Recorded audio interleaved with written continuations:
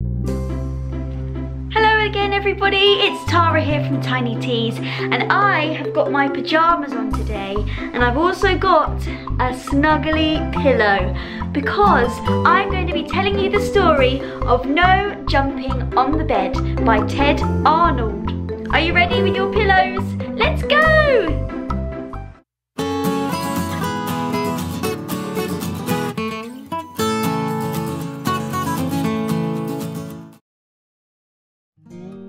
In his bedroom, near the top of a very tall apartment building, Walter was getting ready for bed. And before turning out the light, his father said, "If I've told you once, I've told you a million times, no jumping on the bed. One day it'll crash right through the floor. Now lie down and go to sleep." "Oh, just one more time," said Walter. But instead, he plopped down onto his pillow and squeezed his eyes closed. "Good night," said his father. He turned off the light and pulled the door almost closed.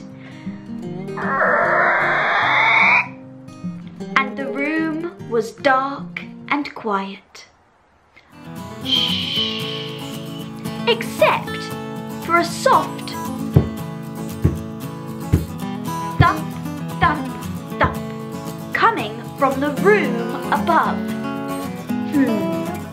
That's Delbert upstairs, thought Walter, and he switched on his bedside lamp. Well, if Delbert can jump on his bed, so can I. And so Walter bounced higher and higher. Can you jump up and down? Wow! And on his last jump, his hair touched the ceiling. But when he came back down, his mattress creaked. The floor cracked. And the whole bed tipped sideways. And then down through the floor fell Walter, bed and all. Now, it happened that Walter's bedroom was directly above Miss Hattie's dining room. So she was more than a little surprised when a bed fell through her ceiling and Walter landed in her plate of spaghetti and meatballs. "I was not expecting company for dinner," she mumbled with a mouth full of meatballs. Said Walter. "Spaghetti is my all-time favourite." But before he could eat, his bed smashed right through the table. Crash!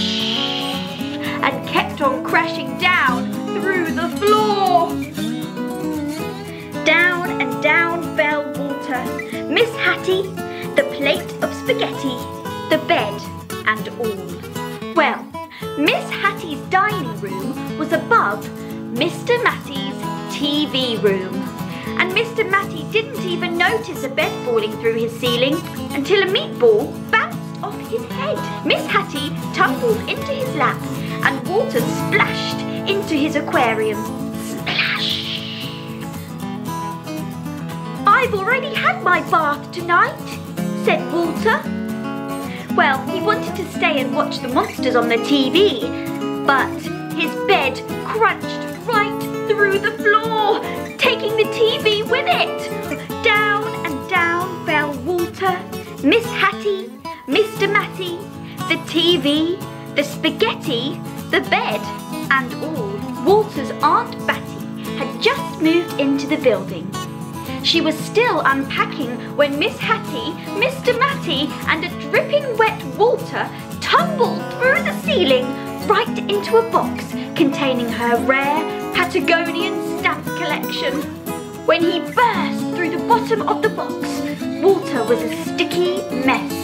"I see you started collecting stamps," said Aunt Batty, as as she followed Walter through the new hole in the floor.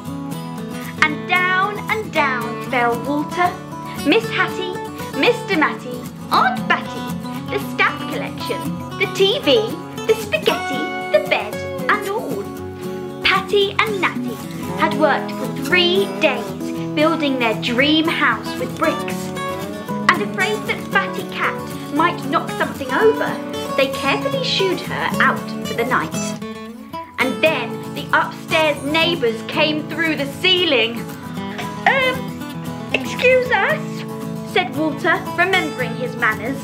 We won't be staying long.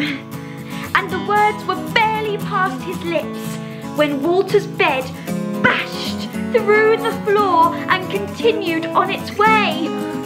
And down fell Walter, Miss Hattie, Mr. Matty, Aunt Batty, Patty, Natty, Fatty Cat, the stamps, the TV, the spaghetti, the bed, and all. The last thing that Mr. Ratty ever expected to see was a bed coming through his studio ceiling, followed by nearly everyone in the building. If I'd known you wanted to see my paintings, he said, I would have tidied up a bit. But they never once paused to admire Mr. Ratty's colourful artwork. They were too busy splashing in his cans of paint. Splash, splash, splash! And then his floor caved in and everyone followed Walter's bed down through the hole. And down fell Walter, Miss Hattie, Mr. Matty, Aunt Batty, Patty and Natty, Mr. Ratty, Fatty Cat.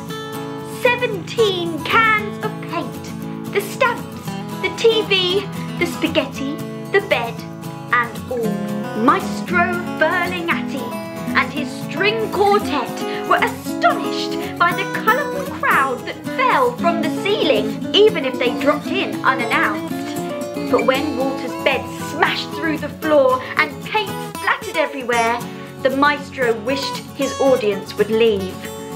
And so they did, along with the string quartet.